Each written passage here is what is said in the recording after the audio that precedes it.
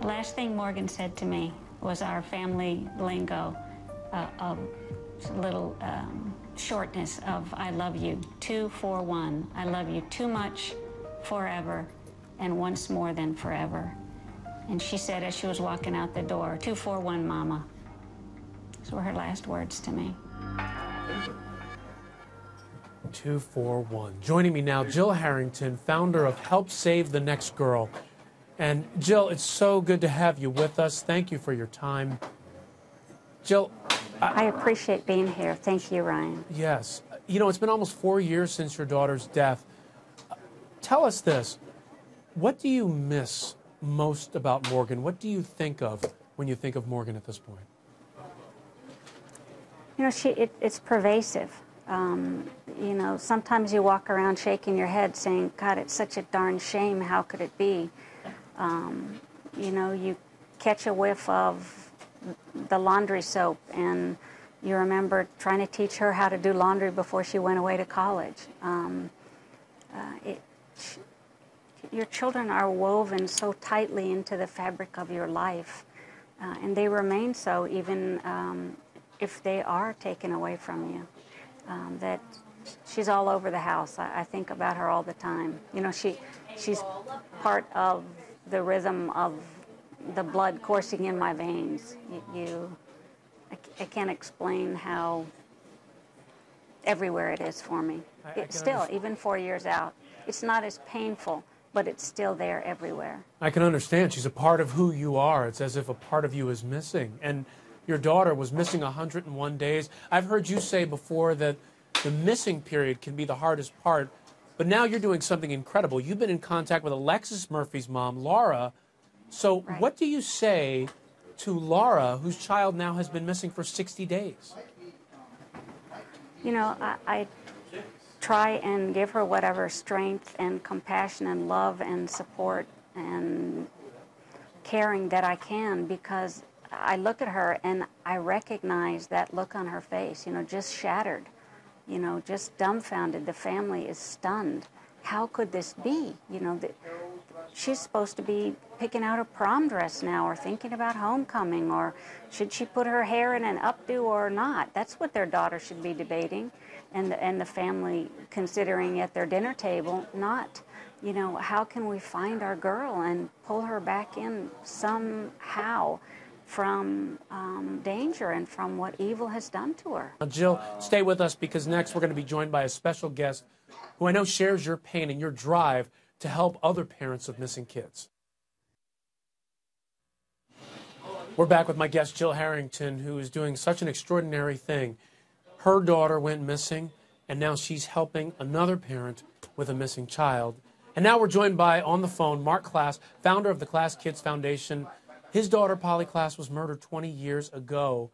And Mark, you know, you've made it your life's mission to help parents with missing children. What would you like to say to Jill about her efforts to help Laura Murphy find Alexis? Well, Ryan, thank you for having me on your program. And Jill, you know, Jill and I know each other. We spent a few days together about 3 years ago in Wilmington, North Carolina, and we talked a lot about our daughters during that time. And I think that just like Jill and Laura Murphy have a common bond, so do Jill and I have a common bond, and that's that common bond of loss and the realization that by helping other people, we can give meaning to our own daughters' deaths, but also create our own therapy as we move through life, knowing that we can take those lessons and pay them forward and hopefully save another child. And Jill, I think you're doing such a beautiful job with Mrs. Murphy. I mean, I watched the two of you together, and you're so protective of her. And I would just recommend that you just don't stop what you're doing. Help her and as many others as you can, and the world will be a better place for it. Jill, what would you say to Mark? Thank you for that, Mark, and we intend to do just that. We really do. And we are. You and I have a bond, too. You know, we're part of a small club. And people ask, you know, you're 20 years out, I'm 4 years out. Well, do you get over it?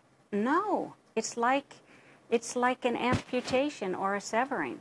You know, if someone cuts off your arm, every day you know you have no arm. Maybe you get really good at writing with your feet, You accommodate to the loss, but you never get over it and you never forget it. Not one day, not 1 minute. It's always there, that missing piece.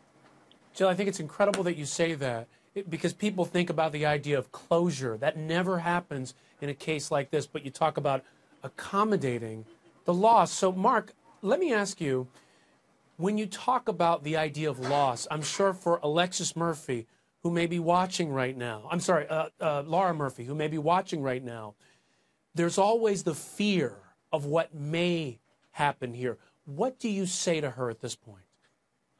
Well, let's hope that Alexis is watching as well. I mean, really, that would be a best-case scenario. But I understand where Laura is coming from. I mean, she's looking at somebody who has experienced what she's experiencing, just as I did back 20 years ago, and she's probably holding on to Jill like a lifeline. And I would suggest to her several things. Laura, you want to continue working with Jill because she's absolutely a woman of great wisdom and great knowledge and is doing everything that she can for you. But more importantly for yourself, never give up hope on your daughter. Continue to look for her. Continue to turn over every stone and look under every rock and do whatever you can to bring her back. Because the reality is that when you give up hope, then hope ceases to exist. What will happen is the reporters will go away, which means that people will stop caring, which means that ultimately law enforcement will stop investigating the case, which means that ultimately you may find yourself in that limbo of the unknown. Jill Harrington, Mark Klass, thank you so much. And let me just say to both of you, thank you so much for helping others with missing children, because without you in people's lives, I'm sure it would be much harder to draw attention to their cases and get the help they need. Thank you so much, both of you, for your efforts. Thank you, Ryan. Thank you, Ryan.